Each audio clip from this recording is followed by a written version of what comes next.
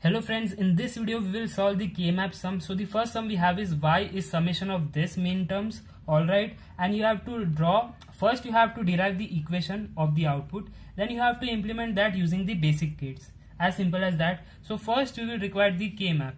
So this K-map is of SOP, like the output should be 1. That was the basic I have covered in my previous videos, please do watch that.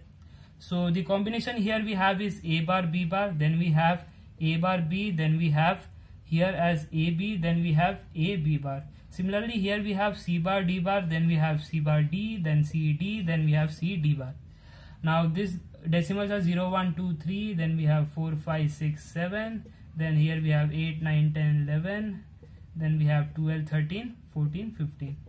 Now this mean terms are, this means that the output is high for this decimals. So put 1 for the decimal, respective decimal. So for 0 the output is high. Similarly for 2 the output is high. Then for 5 the output is high. Then for 6, 7 the output is high. Then for 8 output is high. Then for 10 output is high. Then 13, 15 output is high. Alright. Now what you have to do? You have to just club the common parts. You have to club this in 4. So this 4 are the common. Alright, you can club that. Then this 4, outer 4 you can club. So what is the equation?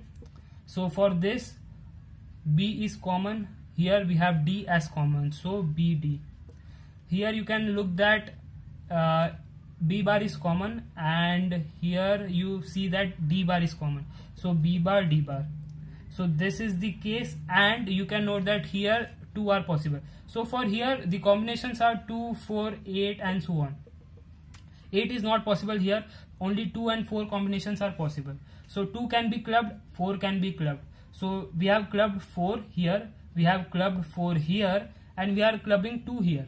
Alright, because it was left here, like this was left. So what is the answer for here? We have A bar B we have, and here you can see that the common is C. So A bar B we have, then common is C. So this is the answer. So this was the answer by using the K-map. Now we have to implement this using the basic gates. So the very first logic I would say recommend you is like, first draw the A, B, C and D lines, correct? Then the complement of that by using the NOT gates. Alright, so A complement, then we have the B complement, then we have the C complement, then we have the D complement. Now first you have to see that at the question we will need one OR gate, because we have to sum up all of that. Now if we talk about the individual terms, some variables are added, some variables are multiplied.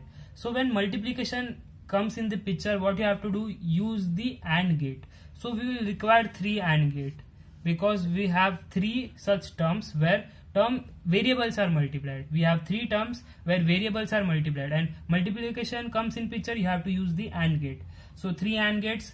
First is A bar B C. So the inputs are A bar, then we have B, then we have C. For second gate we had B bar D. So B bar is here, then D bar is here. Then we have BD. So B is here, D is here. So these are the, so output here is A bar BC, output here is B bar D bar, output here is BD. Then we have to use, what we have to use, OR, because we are adding all of that. So the OR gate, and this is nothing but the output. So in this way you can minimize this by using the K-map. After finding the equation you can implement using the basic gate like this. So I hope you like the video. तो friends, अगर आपको मेरी video पसंद आ रही हो, then do like this video, share with your friends and subscribe to my YouTube channel. तो मिलते हैं अगली वीडियो में. Till then, take care. This is Shrenik Jain. Peace out.